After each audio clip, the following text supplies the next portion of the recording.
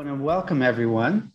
This is the first annual SPEAK Symposium, Day 2, first session. I'm Dr. Rick Hofer, Director of the SPEAK Project at the University of Texas at Arlington.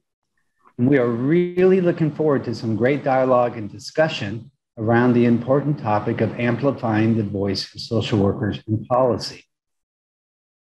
And we gratefully acknowledge the support of the Simmons Sister Fund at Texas Women's Foundation for funding SPEAK. Please note that every session is being recorded and will be available in the coming weeks. Each speaker will present for 25-30 minutes, followed by discussion and Q&A. We want to acknowledge the land on which the UTA building stands is unceded and stolen territory from the native peoples in this area. We also acknowledge the grave harm brought by colonialism to this land, especially the systemic efforts or attempts to erase indigenous and African identities through slavery and racist segregation laws. So I'm really honored to have the speakers that we have this morning in our first session. We're going to start with Suzanne Pritzker. She is from the University of Houston, and where she is an associate professor and associate dean of academic affairs in the Graduate College of Social Work at the University of Houston. She currently teaches master's and doctoral level courses on social welfare policy analysis and political advocacy. She coordinates the Graduate College of Social Work's Austin Legislative Internship Program, which places graduate students as interns during each biennial session of the Texas legislature. She also coordinates the college's political social work specialization, which prepares social work students to engage in systems level change in political and organizational arenas.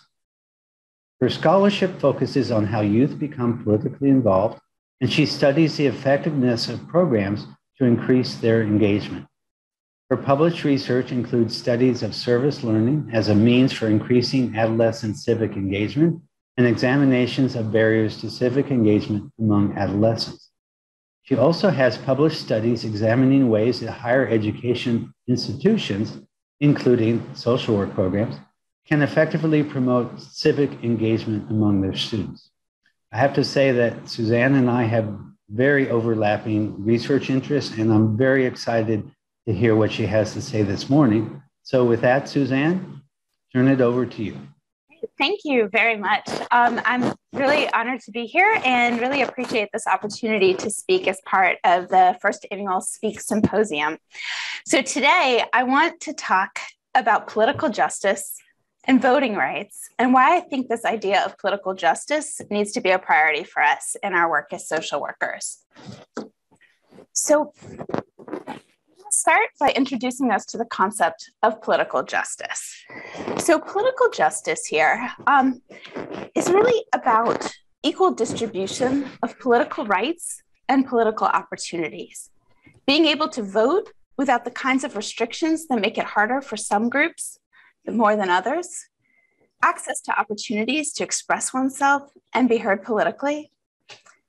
Political justice is a critical mechanism for pursuing social, racial, and economic justice. We know that those in power respond to those who participate. When people have equal access and opportunity to participate politically, their influence over policies, systems, and structures expands. So for us as social workers, I want to encourage us to think about political justice today in 3 ways. Through the lack of access to voting and political rights in the United States that has deep historic roots in systemic racism and which continues today.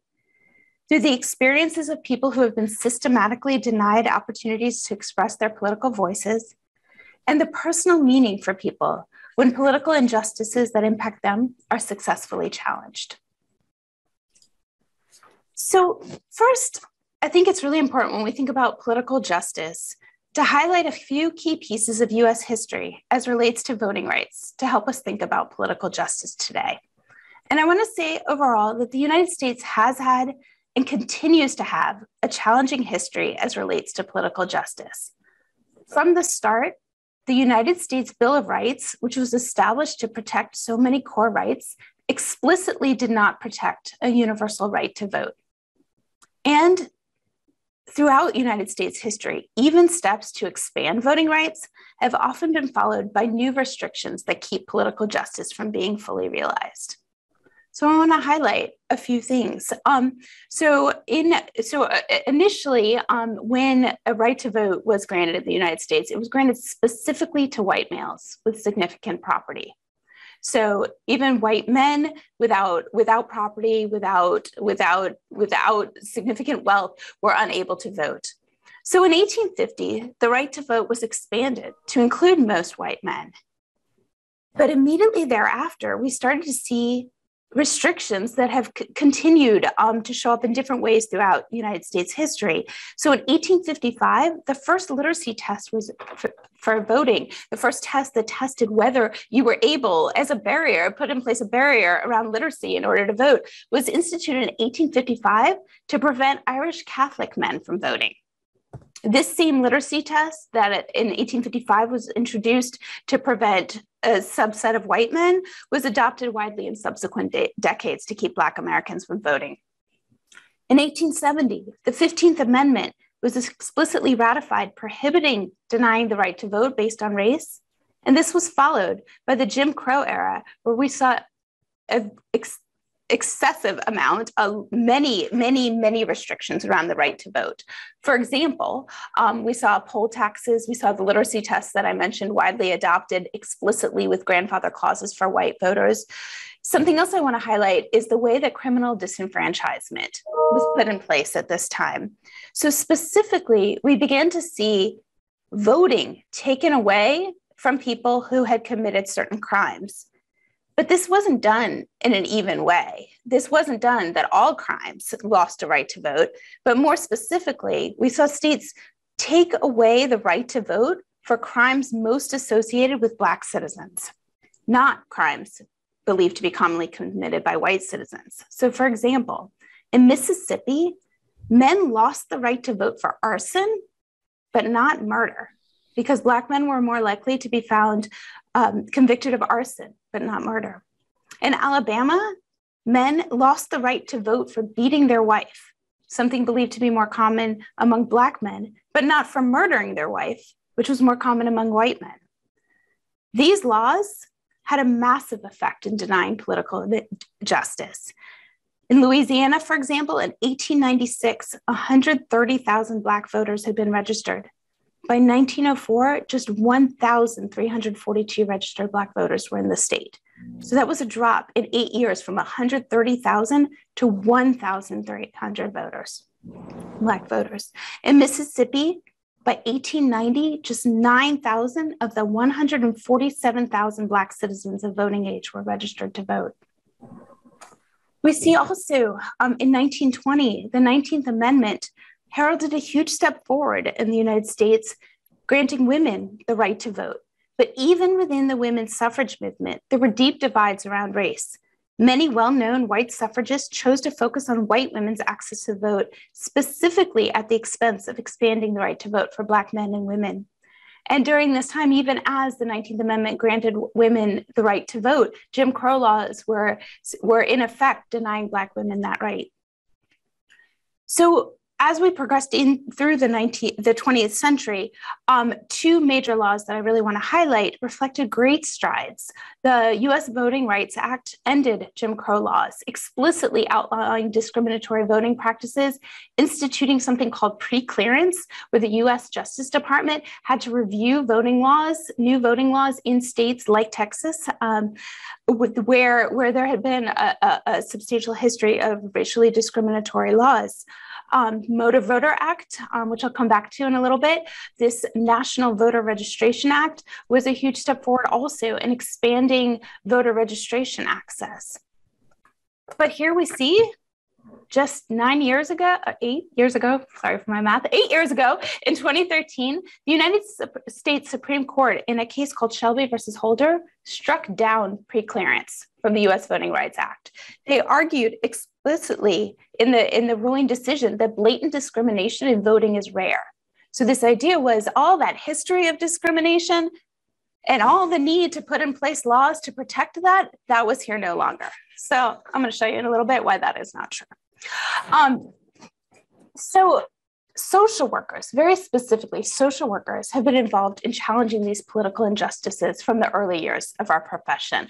And I want to highlight a few folks and some of the work that social workers have done, because I think this is really important as we think about the responsibilities that we have in terms of political justice.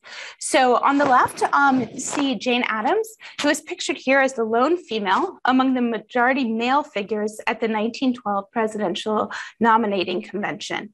She and other female social workers served as delegates to the Progressive Party convention, registering voters, actively campaigning before they even had the right to vote. And then Alice Paul, who in the 1910s, as a social worker, actively engaged in protests, was frequently arrested, engaged in hunger strikes to seek women's right to vote. In the center is Alice Paul. Or not Alice Paul, I'm sorry, this is Victoria Earl Matthews, who was born into slavery in Georgia and became later a social worker and a prominent activist. In 1895, she secured over 10,000 signatures in support of a women's suffrage resolution that was brought before Congress.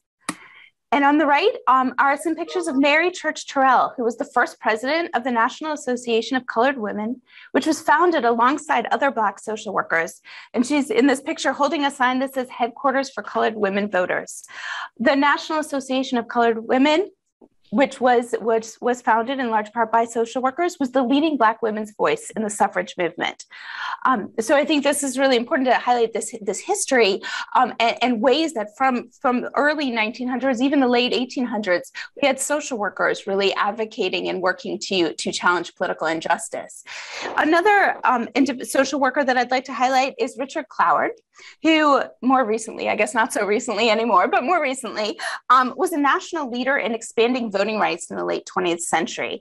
So in response to extensive barriers to voter registration, he both founded Human Serve, which was a national coalition that organized voter registration drives across the United States, and was a leading advocate for the Federal Motor Voter Act that I just mentioned, the law that improves access to voter registration, that requires departments of motor vehicles to provide access to voter registration, and I think really critical for us as social workers, that it requires federal social service agencies to provide voter registration assistance as well. And this is something, I will circle back to this as well. This is an obligation for these agencies that is often not carried out.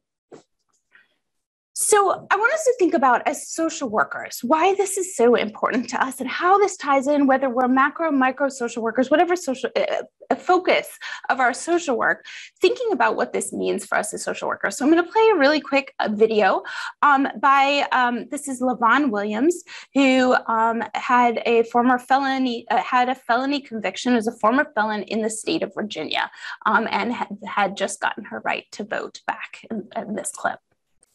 My name is LaVon Williams, and I voted for the first time in the election today. It felt really, really good. As far as I'm very elated, I'm very excited. Just bubbling in those little bubbles, gave me such a sense of power and excitement. I just can't explain the feeling that I feel right now. I'm just so elated. And I hope that my vote makes a difference. Did you ever think you would be voting? I never thought that I would be voting. I never thought that I would be in this situation right now.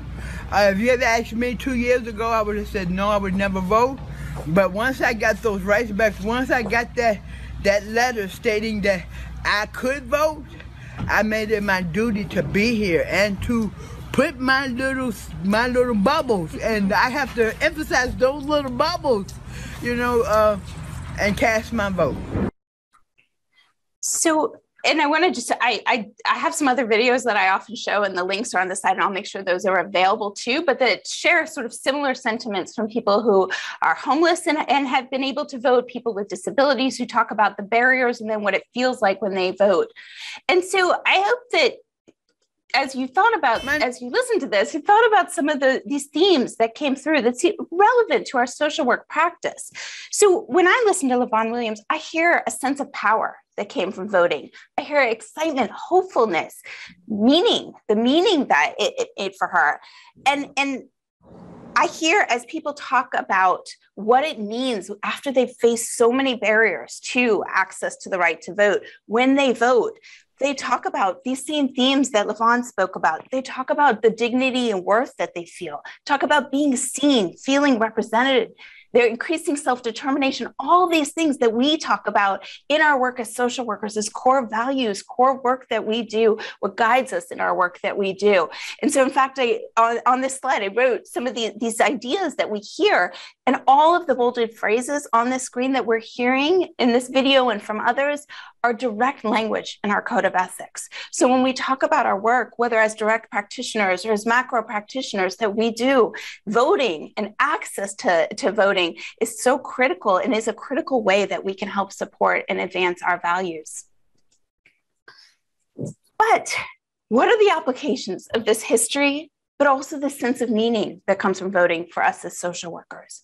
We know that access to political participation is unequal. So I'm situated here in Texas, as I know the University of Texas Arlington is as well. So I'm going to focus a little bit on Texas here, but none of this is unique to Texas.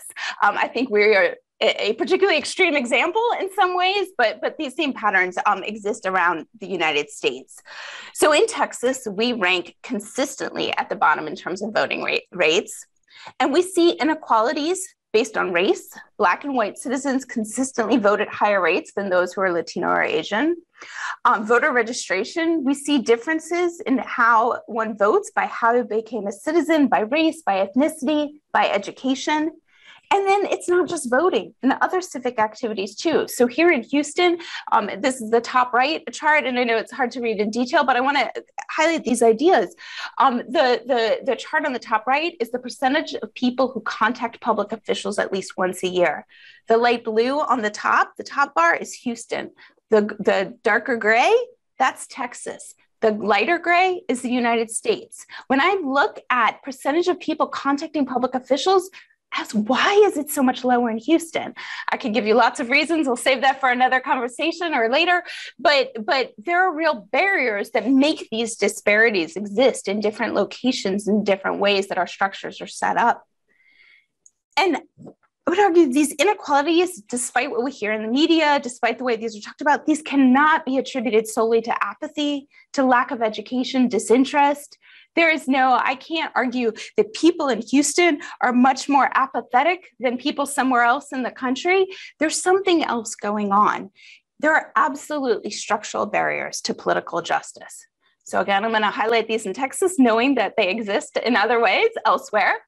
But in Texas, we do not have access to online voter registration. 42 states and the Washington, D.C. have access to online voter registration. Many of you can go online and register to vote, but we can't. In 2020, there was a court ruling that says, yes, you can register online when you update your driver's license, but only then, but no other time. Seems like a fairly straightforward policy solution, but not something that we can do here.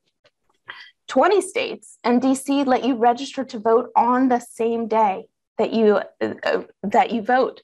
Not here in Texas. And in fact, you must register 30 days before the election. That is the longest allowed by federal law. You can have anywhere in that span, but we are one of very few states that require 30 days registration before an election in order to vote.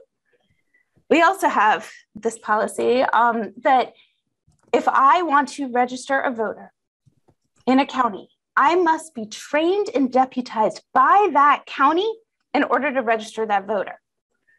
I live in Harris County. I live 10 minutes from Fort Bend County. If I want to register a voter, even though I am deputized and trained in Harris County, if I want to go to Fort Bend County or be at the University of Houston and register a voter who lives in Fort Bend County, I must go and get deputized and trained by Fort Bend County in order to register that voter. This is not a system that exists anywhere else in the country, but this exists here and makes it hard. Of course, we have less people registered to vote and voting in this system. Many states have voter ID laws. Ours was very explicitly ruled discriminatory against voters of color, was replaced by a somewhat looser law, but Many states allow student IDs to vote, state human service IDs. We can't use any of those. We can use a concealed handgun license to vote, but not a student ID as an ID to vote. We also see things like that occur all over the country, but last minute poll closures, limited poll location in hours. This picture on the screen is a 6-hour line that voters had to stand in at Texas Southern University, a historically Black university, mile away from where I'm sitting right now, at Texas Southern University to vote in the March 2020 presidential primary. These barriers explain why we see lower rates of participation. And it's not just in the explicit policy, it's in the implementation too. Even when there are laws that serve to protect and promote voting rights, there's real challenges in trying to carry them out. And these directly impact communities we often work with as social workers. These exist around the country, implementation all the time. So I have actually somebody I've done a lot of work in this area with, just moved from Texas, doing voting rights work in Texas, and moved to California. And what she talks about is California has better laws than Texas, but it falls apart in the implementation, and that there's a lot of voting rights work to be done at the county level there. So in Texas, we have this, the National Motor Voter Law that requires state agencies that serve people with disabilities to provide voter registration support. Texas has been sued for this because they don't follow this law and deny support to 70,000 people with disabilities per year. We have a right from the Voting Rights Act to provide language interpreters to people. A voter was denied the ability to bring her son to the voting booth with her as a translator because he lived in a different county than she did. She wasn't aware the state law existed, so she sued. And the court ruled that this state law was not permitted by the Voting Rights Act. But think about how many people were denied their right to vote that never knew to sue, that never moved forward with that action and just didn't have the right to vote for this state law that was completely in violation of federal law. We also have pretty strict laws here around voters with felony convictions, but they can restore their voting rights. But when the state had an opportunity to notify former felons that they had their voting rights restored, it was vetoed. And so there's no notification mechanism. So most folks, former felons and folks who work with former felons are not aware that this is a right that exists in the state. So again, implementation as well.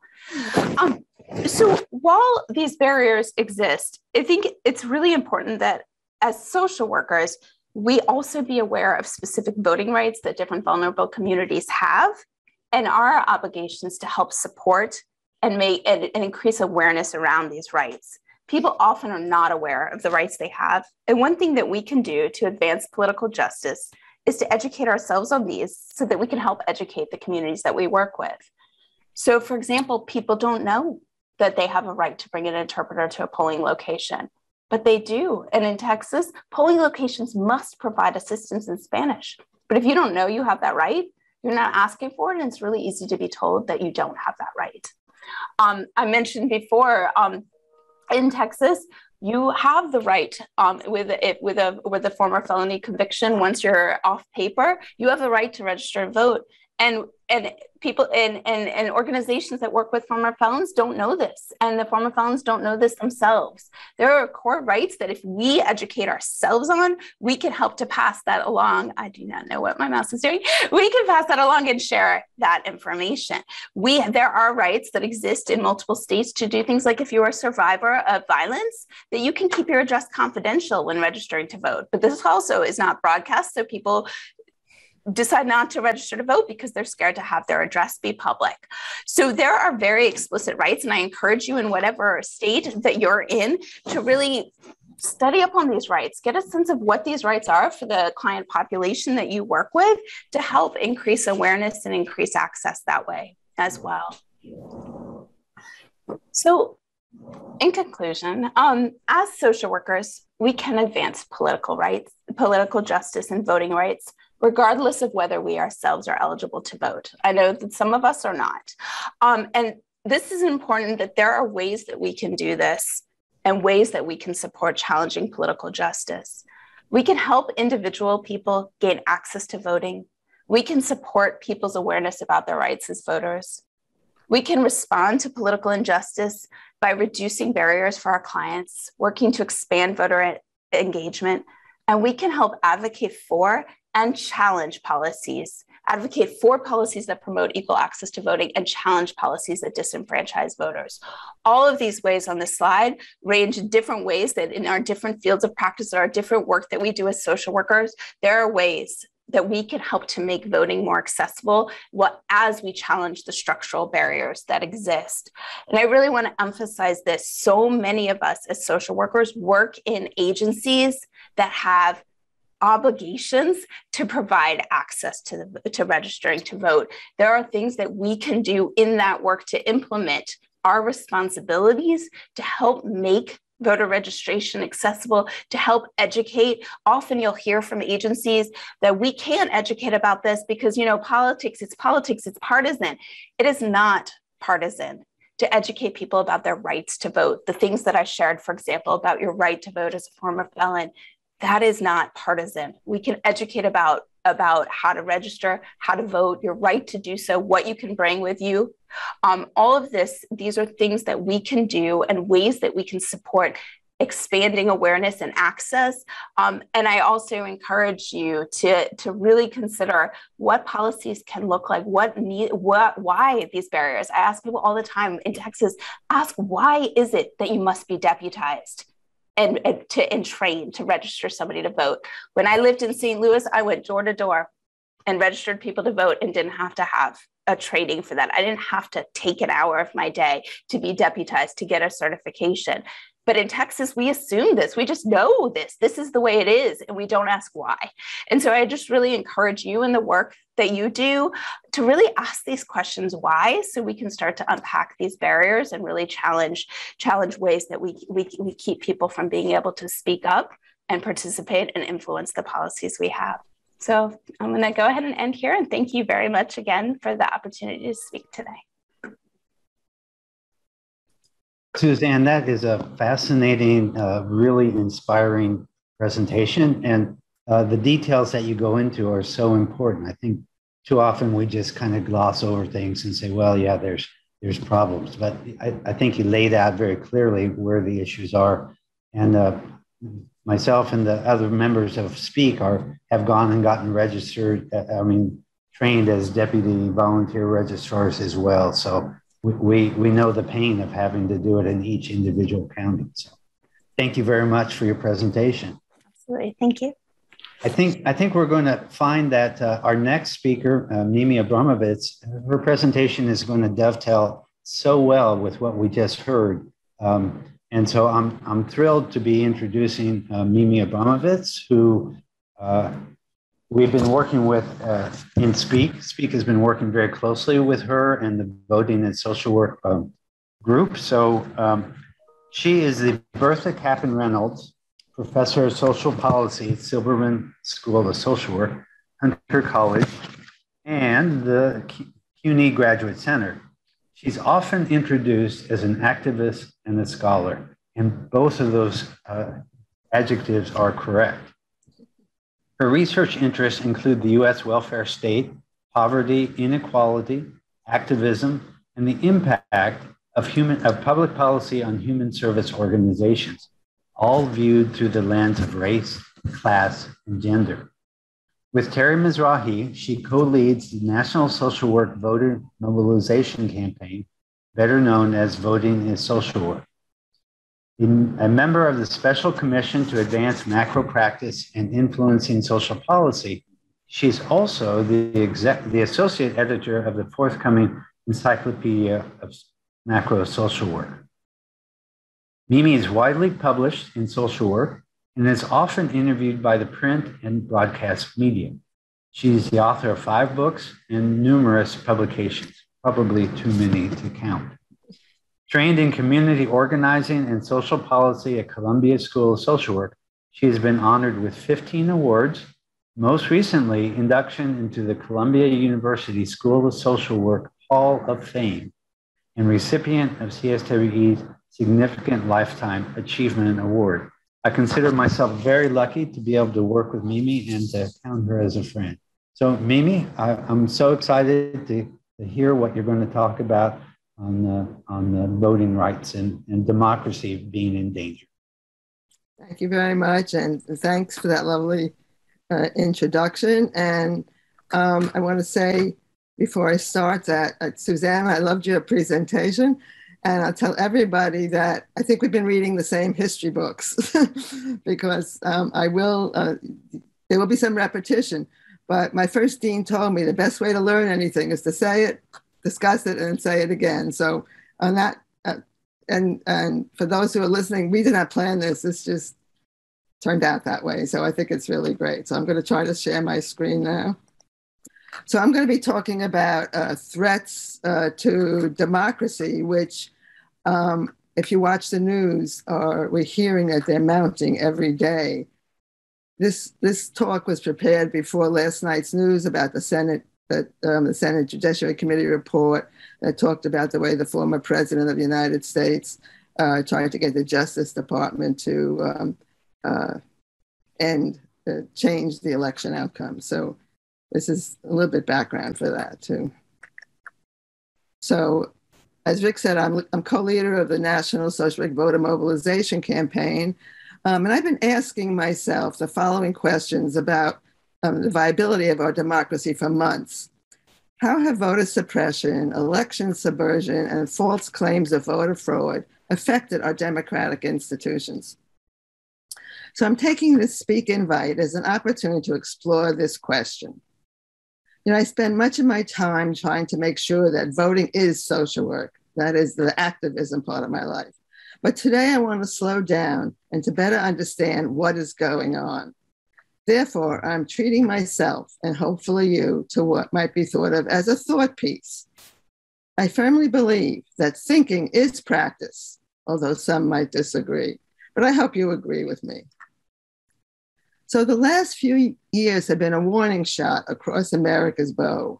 We have recently witnessed an insurrectionist mob storm the Capitol to prevent the counting of electoral college votes, the amplification of false allegations of electoral fraud and stolen elections. A former president and his allies have refused to admit defeat. The Supreme Court has eviscerated voting rights, not to mention abortion. And political leaders intentionally divide us by stoking hatred, racism, xenophobia, and misogyny almost every day. These threats to democracy take place in the context of a record high inequality. A long time ago, Supreme Court Justice Louis Brandeis warned us, if you will, we can have either democracy in this country or we can have greater wealth concentrated in the hands of a few, but we cannot have both. We are living with this dilemma today. Now, we may have dodged the bullets that I listed below, but for now, but I don't know if that's still true, but we are hardly home free. Even President Biden declared the longstanding guardrails of US democracy have been shaken. And there are warning signs and data in case you are doubting this. Based on studies of the breakdown of democracies in Europe and Latin America, two Harvard political scientists, Stephen Levitsky and Daniel Ziblatt, identified 4 warning signs of democracy in trouble. Unfortunately, many of them are all too familiar to us in the United States.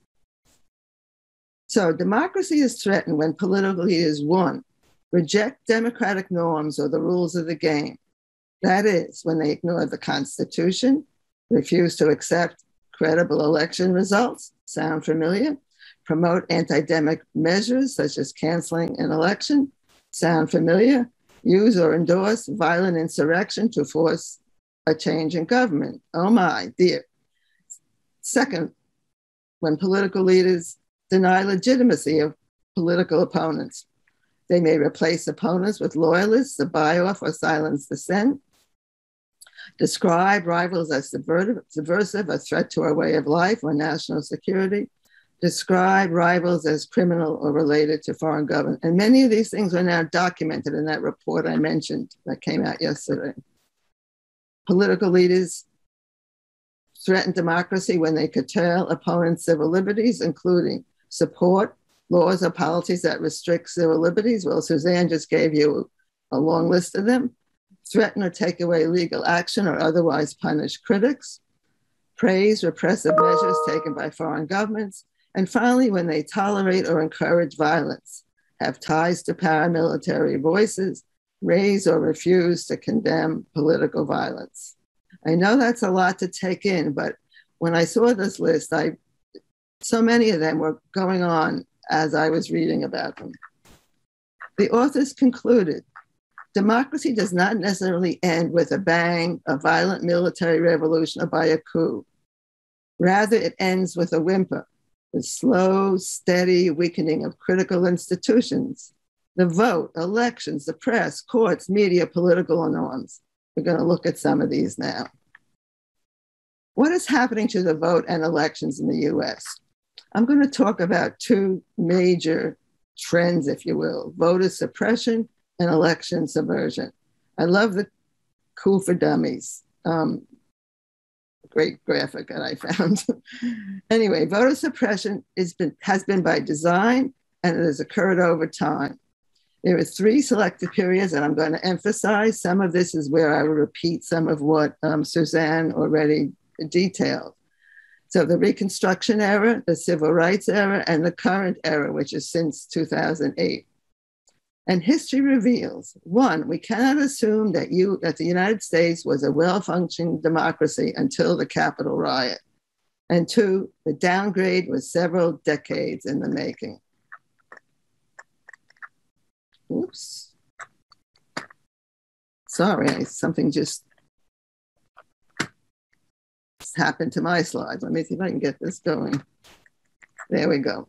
Voter suppression has taken many forms over time, but a distinct and repeated pattern has also existed over time. So first of all, what are the goals of voter suppression? The advocates seek to demoralize the electorate, to make people believe that voting does not count, that the system is rigged, and that voting does not matter, the system is rigged, and that our vote does not count. And the historical pattern, step one is this struggle in progress. Black people and other persons of color win increased access to the vote. This poses a threat, and the threat is to white supremacy. Then there's a backlash, attempts to disenfranchise voters, and then we're back to step one. I'm going to look at these three periods through the lens of steps 1, 2, and 3. Reconstruction. Step one, progress. It's a heavy lift. Reconstruction opened the door to democratic rights for former slaves, as Suzanne detailed. The 14th and 15th Amendments to the US Constitution granted newly freed African-American men the status and rights of citizenship, including the right to vote, participate in the political process, acquire land, and hold elective office. Step two, the threat. This progress and much else in the Reconstruction period posed a threat to white supremacy. The backlash, and you see when diversity wins, we all lose. That's the nature of the backlash over and over again. So that white supremacy groups used racial violence and voter suppression to exclude free Black persons from the political process to restore white dominance. And this is in the Reconstruction period. They used racial violence, including Black massacres and lynching, and voter suppression, including Jim Crow laws, to achieve this end. The Black massacres. At least 26 massacres took place between 1866 and 1920. This is of Black communities. Recently, there was a lot of discussion about Tulsa because it was a 100th year anniversary, but there were many others. And then, in addition, these other dates on the slide show continued Black massacres. So they may have been fewer per year, but they continued. What about lynching? More than 4,400 racial lynchings occurred in the United States between 1866 and 1950. 75% were Black persons. The rest were white people who fought this barbaric practice. Jim Crow laws were a second version of voter suppression. Poll taxes, we had to pay to vote, literacy tests, felon disenfranchisement, and voter intimidation. And Suzanne detailed those as well. And no, the poll tax declined in use, but it was not outlawed until 1964. 1964, by the 24th Amendment to the Constitution. So now we'll look at the civil rights period. Struggle and progress, a heavy lift. The civil rights protests were movements to undo racial segregation in education, transportation, and many other spheres. Some of the highlights were the 1954 Montgomery bus boycott. In that picture, the top picture is Rosa Parks sitting on the bus. 1961 were the Freedom Riders. They took a bus downtown Mississippi. 1963, the March on Washington for Jobs and Freedom, where King gives his I Have a Dream speech. And 1965, which you've heard a lot about recently, the March on Selma for voting rights. Here are some of the landmark cases where we won desegregation. In 1948, Truman desegregated the armed forces. In 1954, the Supreme Court ruled that racial segregation in public schools violated the Equal Protection Clause of the 14th Amendment and paved the way for desegregation in many other areas. In 1956, the Supreme Court ruled that bus segregation also violated the 14th Amendment. And in 1964, the Civil Rights Act prohibited discrimination in public accommodation and federally funded programs, hastened the end of Jim Crow laws that had been upheld by the Supreme Court since 1896, Plessy versus Ferguson. And then in 1968, the Fair Housing Act banned housing discrimination. So we were making a lot of progress. Everyone was very excited. Then in 1965, the Voting Rights Act, which outlawed the most common voter suppression tactics, outlawed gerrymandering based on race, established federal oversight of states with histories of violating voting rights. And in 1968, voting rights were extended to 18-year-olds, disabled persons, and others. And then the 1993 Voter Registration Act, the Motor Voter Bill, which Suzanne also talked about. And this permits voter registration at motor vehicle bureaus, public agencies, and nonprofit organizations. And this is where social workers come in. This opened the door for us to do voter registration where we work. This first picture is Lyndon Johnson signing the 1965 Voting Rights Act and congratulating that he's there. In front of him is Martin Luther King. The second picture is Bill Clinton signing the 1993 Motor Voter Bill. And behind him is Richard Cloward, who was a professor at the Columbia School of Social Work, and Francis Fox Piven, a sociologist at CUNY Graduate Center. And as Suzanne mentioned, they organized the Human Serve voter registration campaign in the 1980s and were instrumental. Took a long time to get the 1993 National Voter Registration Bill, and they were honored by being present at the signing. Step two, the threat. Again, the same threat, so I use the same symbol, graphic. Black progress against segregation posed a threat to white supremacy. The backlash, when diversity wins, we all lose. Racial violence reappears, voter suppression in the form of filibuster and gerrymandering, and weak enforcement of voting laws. Racial violence to stop integration was first. In 1963, 4 girls killed when the KKK bombed the 16th Street Baptist Church, a civil rights meeting place. 1963, Medgar Evers, I think that date is wrong, Mississippi NAACP field secretary was assassinated in front of his house. And in 1964, 3 civil rights activists were murdered in Mississippi, Goodman, Cheney, and Schwerner.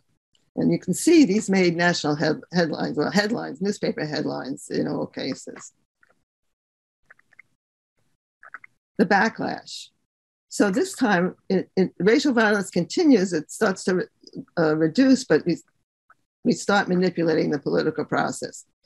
So filibusters, I think came into being in a Senate rule in 1806, a minor Senate rule, but it enabled minorities of senators to indefinitely block legislation. But beginning in 1946, the Southern Democrats, infamously known as the Dixiecrats from the South, used the filibuster to successfully stall civil rights bills seeking to dismantle those Jim Crow laws. And in 1970, changes were made make the use of the filibuster easier, and that is what we are living with today. Gerrymandering, setting boundaries of electric districts based on the 10-year census count. This allows politicians to select their voters rather than the voters choose their representatives. And this redistricting is going on now, and it's going to be very dangerous to our democracy, the outcome, if it's allowed to continue the old pattern of being partisan, used by the party in power in the state to increase their political power. And it's frequently, or say regularly, been racialized by concentrating or diluting the number of Black voters in a district. There's also been weak enforcement of voting rights laws, too little or false information provided about candidates and issues, poll workers poorly trained, ignoring the chronic problems with absentee ballots, voter registration, and malfunctioning equipment. Doesn't matter if people can vote or not. Period 3, a multiracial society. Step 1, progress, another heavy lift. Progress. First Black president elected in the United States, Barack Obama, 2008 to 2016. Look at that picture, how young he looks compared to when you see him on the news today. The census, the 2020 census, majority of the US population will be non-white by 2050, as the number of Blacks, Latinx, Asians, and other persons of color increase. And this has been driven in part by immigration. And another story of progress is the rise of the Black Lives Matter movement, 2013 to the present.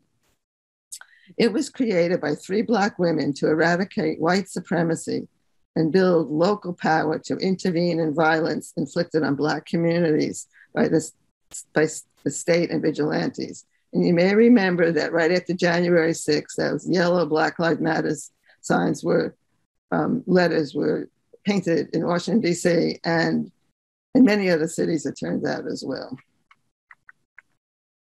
The threat. The emerging multiracial society and the Black Lives Matter movement threatens white society. And there's that Confederate flag again. The backlash, same thing. So voter suppression, 2008 to 2016.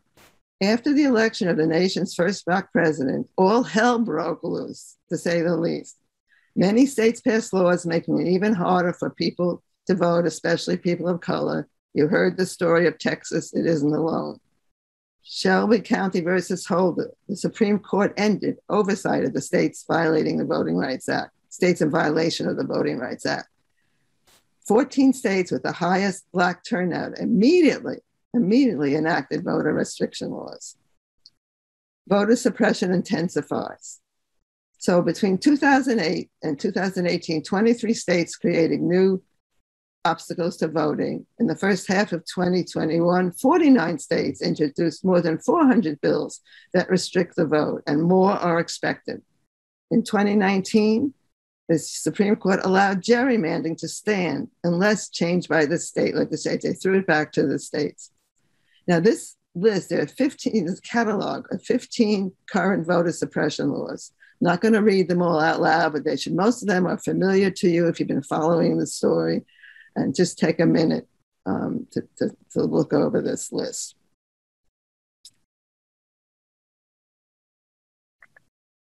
Election subversion, less visible and less well understood than voter suppression. It works because many rules depend on informal norms of official behavior rather than the law itself. And I call those norms, when we see them operative, handshake democracy. It makes it easy to pay no attention to them.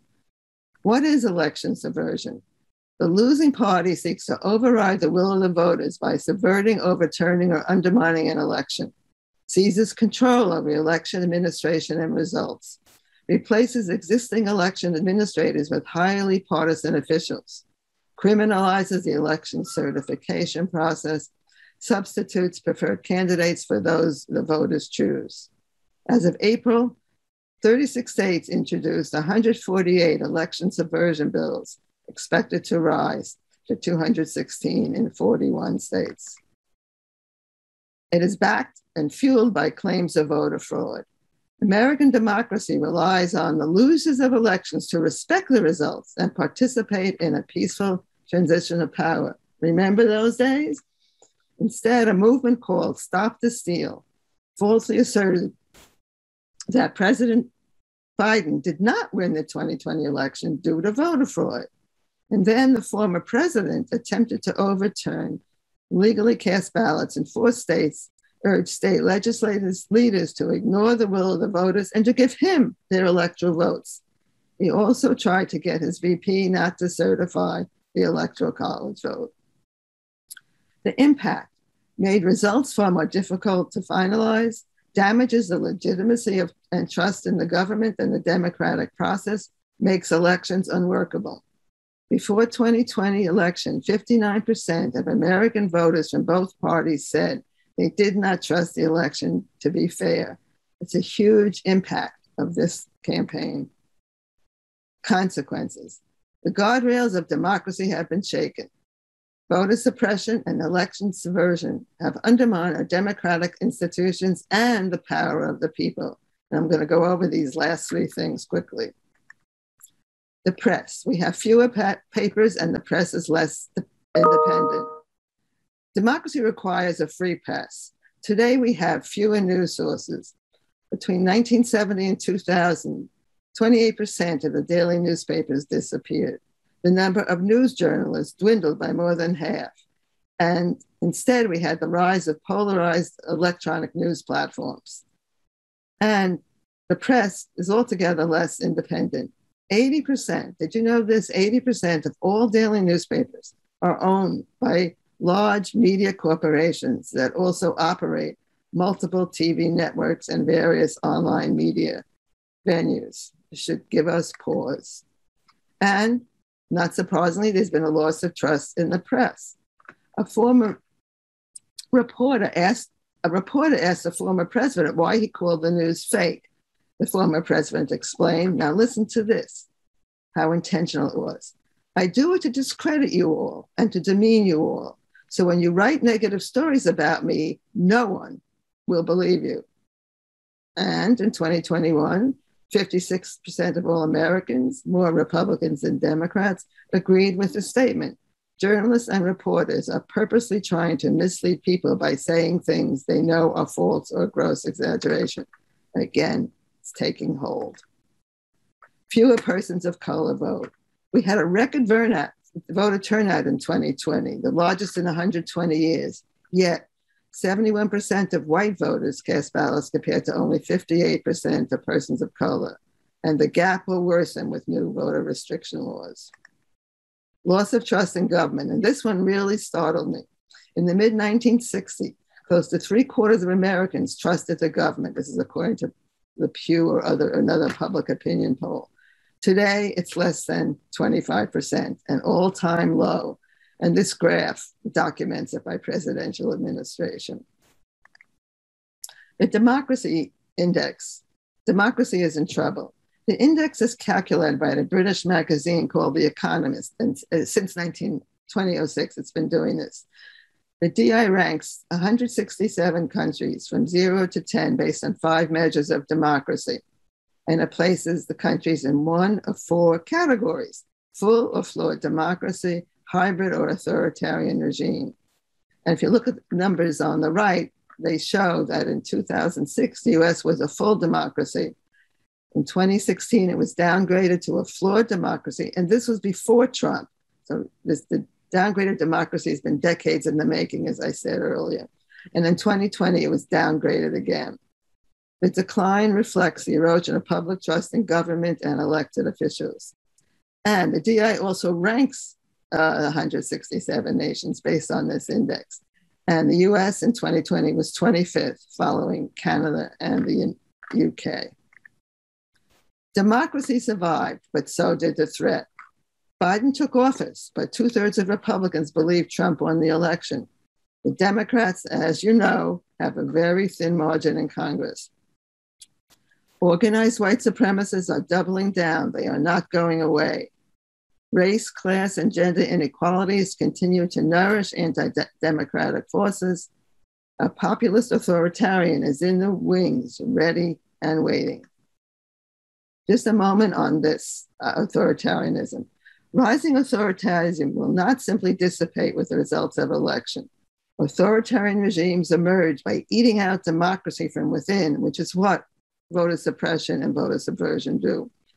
The decline of trust in US election, the press, and the government have gone hand in hand with greater ideological polarization that underpins authoritarianism.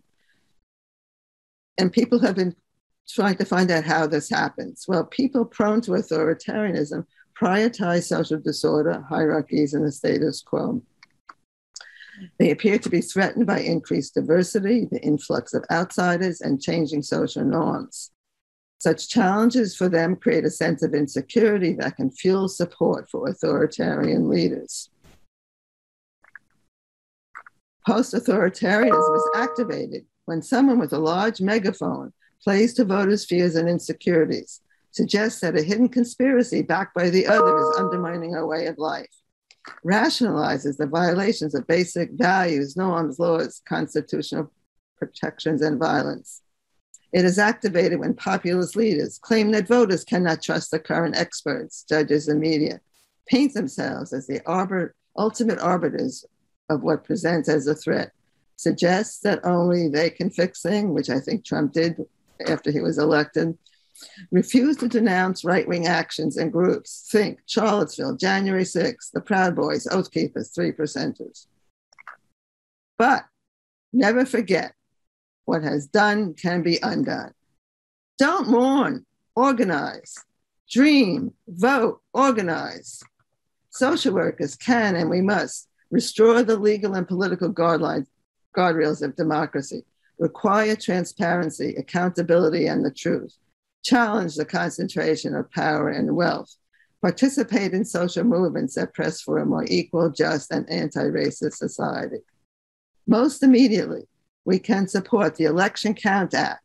We can work to end the filibuster, reform gerrymandering, reform or abolish the Electoral College, undo all voter suppression laws, enact fair vote laws. We have no time to lose. It's not too early. We must mobilize the vote. Start now. Can't say this enough. Be part of history. Join the National Social Work Voter Mobilization Campaign. I had to put that plug in. And thank you. Remember that democracy cannot be taken for granted. Oh, Mimi, how exciting a presentation that was. At the same time, you know, it's a think piece. So I think we'll get some questions rolling in here in a moment as people have a chance to kind of reflect on the dangers that we're facing as a democracy. So let me ask a first question of Suzanne as we kind of mull over some of the ideas that Mimi presented. But Suzanne, there's a question here that I think is a very practical and useful one. How do you discuss voter barriers when others say anyone can get an ID, or it is racist to think minorities aren't able to obtain an ID? The reason I ask is that there are some I tried talking to that do not see disproportionate outcomes among marginalized groups as a reason to change the laws. So I think this is an example of the barriers that Mimi was talking about, but in a practical sense, what's the counter argument to the arguments that are being made? So I guess there's multiple levels that I would think about this at. So I would argue that we don't need voter ID laws at all. But let's take the existence of voter ID laws. I think, like, for example, in Texas, I can pull up this list of 7 IDs that are allowed. When there's all these other IDs around the country, there are ways that you can have IDs that are more encompassing or more narrow. Right. So the idea of an ID, if we accept for a second that an ID is an important thing to identify yourself when you vote, I think we can have conversations about what are those? What do those look like? Why is it that, you know, I would ask somebody, what's in your wallet? What do you use? You have a student ID sitting there that you use for things. why is that okay in these other institutions, right? A student ID, for example, and I just use something that's really accessible to many of us on this call. We have this ID and we use it to access all sorts of things, and we can take it to stores and we can take it to places and we can use it to show that here's a picture, here's me. It's been approved in a case by a state institution, and then it's not being okay by a state institution. That there's these sort of inconsistencies around what is possible and what isn't. Why is this social service ID that has been issued by the state not okay and is okay in other states? So I think even if we just deal with it in more practical terms, okay, but let's look at what these lists are. Let's look at the sort of, again, why is a handgun license okay and something issued by the state that, that is about you to access services okay? So I think that's one layer. I think there's also arguments about who has driver's license and not, and access to that. They don't even have to, sort of point in some groups, but we think about, again, students. You move here and you're not driving here. You don't have a car. You're not needing to drive. You live in cities without public transport. Maybe that's not the first thing that you're going to do, but you have these other forms of identification that are acceptable in other locations and for other things and for other services. So I think those are some ways that, again, separate from the sort of larger philosophical issue, we can have conversations in a very practical way.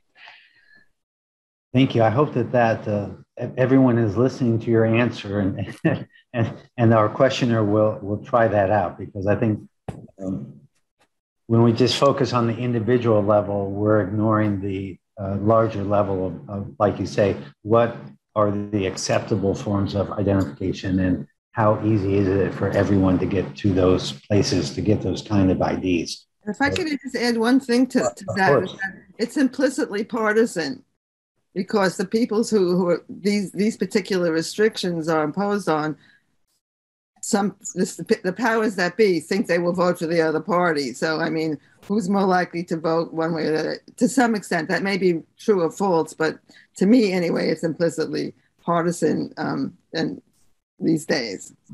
Well, and so to use that, because I think a parallel to the idea is actually mail-in ballots. And there have been, all these arguments about we don't want to make it easy. So Texas has continued to make it stricter, as have some other states, to access mail-in ballots. And the idea, the perception is this is partisan. And so some of the argument back has been, let's look at who actually uses mail-in ballots, right? And so it's actually, there's data that shows that seniors, that folks in rural areas, that folks who are more inclined to vote Republican are using mail-in ballots. So something that expands access, that is, to one group, also expands access to another group, right? And so I think some of that are ways that on some of these things that are these barriers that are being approached through a partisan lens, to sort of unpack that and to look at what's actually going on and being able to say, look, and this is where, we've seen, we still have these restrictions, but we've seen sort of being able to sort of get movement from legislators when you start opening up, well, what's really happening? And this is helpful for your voters too. Thank you. Mimi, we have a question for you as well, which is, you have a very stirring end to your talk, but the rest of it was really kind of bleak. And besides voting, which is obviously incredibly important, but it seems like there are efforts to make voting more difficult. This is part of a long-term plan by very wealthy donors to conservative causes, like the Koch brothers. And when I was president of Texas Social Work Political Action Committee, we had a few $1,000s to spread. But, the one check from one of the large oil barons, overcame that and $1 million extra.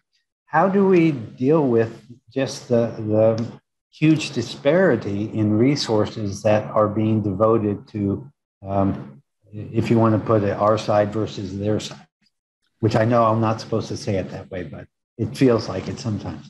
Well, first of all, I think that it is bleak, but it's also totally real. Our reality is very bleak. Voter suppression and voter subversion, election subversion, is undermining everything that social work stands for, everything we are fighting for. And I hate being bleak, but I actually frankly don't think social work is paying enough attention to even voter registration, but much less the threats to democracy, which is why I started thinking about it. So I think one thing we can do is to help our profession pay more attention to this and take the actions that are that we have the capacity to do. To the second, so that's why I've started to talk about this, and I really appreciate the chance to talk about it today. And the answer, how to deal, your big question, I think I'll refer you to Bernie Sanders and Elizabeth Warren. I mean, it's huge question. None of us have quite the answer to that, but some of their policy proposals and even some of Biden's proposals attempt to do that in a way that can work in our United States market economy, our version of the market economy. And they're not asking for a lot, but they're asking for something more than we've been able to do. And look at the trouble that it's happening. So I think social work has to figure out ways that when we participate in the electoral process, when we educate our profession, we have to not fall to the trap that this is too much this is beyond what a capitalist market U.S. economy can absorb, because it exists in almost every other capitalist market European economy. So I think, just as Suzanne said, we have to educate people about voter ID. We have to educate people about what's possible in the United States. And I talk about sometimes something called non-reformist reforms. A non-reformist reform it's a concept put out by Andre Gores a long time ago in a book called Strategy for Labor. But the idea is you take a reform that seems unrealistic, but it's possible within the existing constraints of one's economy and political system, and you start proposing those. And I think that's what Warren and Sanders have been doing all along. Remember Medicare for all? Well, now that, that was a no-no a long time ago. Now that it's become, except for the fight about it, much more commonplace. People are talking about it, it's become more acceptable. So if you start talking about these things and show that they are realistic, they're not unrealistic, you begin to erode the opposition, or hopefully, but at least you get another point of view out. And unfortunately, the press always goes for the jugular. It always goes for the fight. So it says, who should we listen to, the moderates or the progressives in the Democratic Party? The Democratic Party is eating itself alive. But that's not really the point, is it? The point is that, to me, for the first time, the progressives are actually moving their ground as far as they can and pushing that non-reformist reform. They may not get it all, but there's a fight going on that's a good one. The press doesn't talk about the issues, it just highlights the fight. So we have our work cut out for us to try to be that alternative voice in these discussions. Can I jump in here for a second? So something, and I love the non-reformist reforms. So when Mimi was talking, and I think speaking particularly to sort of the threats to democracy, and talking about sort of our questioning of information and media and trusting, it brought me back to a quote that I actually shared with my policy class last week that I want to share because I think there's a really important piece to this question.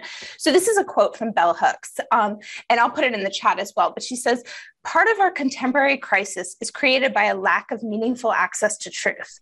That is to say, individuals are not just presented untruths, but are told them in a manner that enables most effective communication. When this collective cultural consumption of an attachment to misinformation is coupled with the layers of lying individuals do in their personal lives, our capacity to face reality is severely diminished, as is our will to intervene and change unjust circumstances." What I want to bring up here from that quote is that she's making a direct connection between this lack of truth, not knowing, not being able to trust information, and our will to seek justice, to challenge injustice. This is intentional. This is intentional. And if we say, this is nothing, this is overwhelming, everything Mimi said, like we can't fight this, we can't push back, that's intentional. And so I think some of what we can do as social workers is see it, be mindful of it, and not let it get us down, and not let it give up, because then we are not challenging it. Then we are accepting that this is what's happening. And I think that's a really just important for us to think about, because the goal, right? The goal is to get us to accept that democracy is going, that justice is not possible. And I think it's really important for us to really fight back on that. Right. I totally agree with that. And I thought you were going to go to the fake news story, because, you know, the quotes in my talk were showing that what Bell Hooks said, I think he said, is exactly, those quotes show that people don't think elections are fair. People don't believe in the government. The fake news started with the birthers, maybe, and maybe before that. So by now, all these years later, it has actually taken hold in the way that you said, Suzanne, and people are really losing their faith in all that we're talking about. And I'm just totally frightened by that. I am totally frightened by that, because it makes our job, what we're fighting for, all that much harder. But just as you said, we have to help ourselves and other people understand that it is intentional, and that it's not, oh, it'll go away, or it's a mistake, or he didn't mean it. Remember, let Trump be Trump. I mean, you know, it was like that. We cannot tolerate that anymore. And I mean, I don't just mean social work. I mean, our whole society. But you know, we're not the strongest profession in the world. We're not the richest profession, but we have access and influence, and we talk to a lot of people, so we can have an impact. Don't mourn, organize. Well, we have a question from one of our viewers, and I don't know that I'll pronounce the name right, but it's Anupa. I'm sorry to massacre your name. But the question is, and I'll start with Suzanne, but then I want your view, Mimi, as well, is what else can we do beyond voting? Obviously, voting is the linchpin, it's the basic, and if that's going away, we need to shore it up. But what comes after voting, in your opinion? Just Suzanne first, and then Mimi. Well, I have lots of thoughts about this, but I think one thing that, as I was listening to sort of Mimi's history too, and also kind of talking about how this has happened, you know, I think about how some of the questions about about election administration, for example. As social workers, we don't think a lot about who's in those election administrator positions, who's in these local positions that have the authority to influence what happens with our vote, that are in these places that and I think really we need to be in positions, we need to be seeking office, we need to be running and trying to be in these local levels and organize. Either we're running or we are organizing, supporting other folks to run, because what's happened, and it's not just about the voting and democracy, I'm seeing it here in Texas too, what's happening at school board levels and the ways, people are losing jobs because they dare talk about the fact that we have racism in our country, and school boards are doing this, and we don't look at who's in these positions, who's making these decisions, who is able on a day-to-day level, a day-to-day basis to contribute to undermining our democracy or not.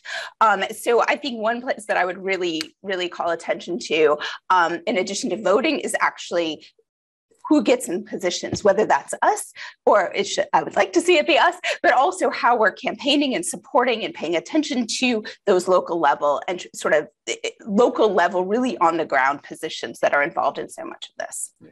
And before we heard yesterday from Shannon Lane, who you know very well, Suzanne, about the campaign school that is open for social workers to learn about campaigning and running for office. So just throw that in as a throwback to yesterday's. Mimi, I'm sorry to interrupt. No, I was going to actually say what you just said about the Humphreys Institute, and Shannon and Tanya Rhodes-Smith, who are training social workers to do just what Suzanne, and Suzanne works with them too. It's a small world here. But so I'm trying. This question, what to do, is really, really hard, because sometimes you focus on individuals, you focus on small units, and you feel like it's not going far enough. But I think we have to do it anyway, because that's where we are, and that's what we can do. But I also want to say something about social work education. I'm sort of all macro, and I mean, I work with a lot of the macro organizations, and so as does Suzanne and Rick, and so the imbalance between macro and micro and social work education works against us, in the sense that the micro students get less exposure to the things we're talking about. It's unlikely to talk about democracy, threats of democracy, or maybe voter registration might come up if the teacher is so inclined. And so the Special Commission to Advance Macro Practice has been trying to, for the past 10 years, expand macro social work, but all kinds of practice in social work education. And there's been some progress there, but it's really another uphill battle. And so it's not only to increase the number of enrollment, but modify the curricula so that macro students get more exposure to, that micro students get more exposure to macro. And I think it was yesterday, I think it was here in the chat, someone said, or maybe it was somewhere else, too many meetings, but that make advocacy a requirement as part of continuing education. You have to have a certain amount of advocacy, exposure to advocacy courses as part of continuing education, like you have to cover other material. And at CSWE might consider making that some kind of requirement. I don't know if I said it quite right, but some kind of requirement along those lines. Well, I want to second that, Mimi. And our next session, I'm not closing us down, but our next session at noon is going to be about how to use textbooks as a social justice and advocacy method. And so we'll talk about that in an hour or so. But to get back to this fascinating discussion, we have another audience question. This is from Jania Hill. How can we highlight the reforms and change with the infighting taking place front and center in the media? How is it that we organize people to move forward together instead of focusing on the infighting? And so, Mimi, if you don't mind just taking a shot at that, and then Suzanne, if you have thoughts, we'll come back to you. Well, that's kind of a spin-off of my question about how the press goes for the fight. Yeah. These are really tough questions, because these are not easy things to do and even to figure out how to do. So, I think what Suzanne said about voter IDs is sort of a model for how you go. But you say, okay, what's real here and what isn't real here? So you might say, and I'm just thinking out loud now because I don't have a prepared answer for this or in my life, but you might say that, yes, this fight's going on. And yes, I really feel bad that the Democrats are eating themselves alive, and that it's circular firing squad, whatever they call it, and that they risk losing their control of Congress. But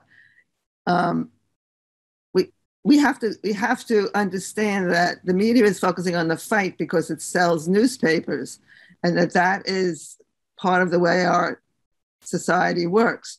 So then we have to make it then say, well, okay, let's look at what the fight's about. The fight's about a certain kind of agenda versus another kind of agenda. Do we want a society that, I'm not going to go through it all now because everybody knows it, but a society that does all these things that promote well-being, or do we want a society that limits those things? And that's what's the fight about. It's an ideological fight. And the ideological positions are grounded in ideological perspectives that most of us teach all the time. So our students will understand what conservatives think, what liberals think, what radicals think. And so you can line these positions up with the policies that are coming forward and say, okay, who are you? Where do you stand? And what kind of society do you want? And if you want A, then you go for the progressive agenda. If you want B, you go for the conservative agenda. And the fight's a legitimate one, but it's the power balance in our way the Congress is structured right now makes it an unfair fight, basically, because we can't use our democratic institution to have a fair fight in Congress over these issues. So then we can expose that the way, the filibuster, gerrymandering, all the things that we talk about all the time. So I don't know, how's that for a stab at that answer? Well, I think that the beauty of a live interview kind of like this and with questions from the audience is we get unscripted answers and thinking out loud. And I think that's beautiful. I think it's wonderful. Suzanne, you've been doing a lot of thinking out loud as well. I wonder if you have any thoughts on this question. Or, well, of course you have thoughts, but thoughts you're willing to share. Yeah, so I actually might take it a little, maybe kind of give the sort of a big congressional answer. I might think more about the sort of part about how do we highlight the reforms? And I think, as Mimi was talking about the media and sort of how these sort of newspapers and things are controlled by a smaller set of organizations, I think that the interesting counterpoint is sort of the massive growth of social media over the last 2 decades, and this way that we all have access to information and to getting it, both to receiving it, but to communicating it. And this is actually something where I would critique social work education, my own program included, but we do not talk a lot about communications.